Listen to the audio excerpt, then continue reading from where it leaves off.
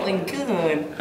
Really good. Anyways, so I was talking to my friend the other day, and well, he gave me this nice notebook full of short stories that he made himself.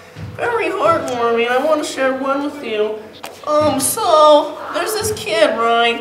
He has a big ball, and his friend, well, he has a small ball, and well, the kid with the big ball goes up to the soup kitchen and demands that he gets a full bowl, while the kid with the small bowl gets a small portion.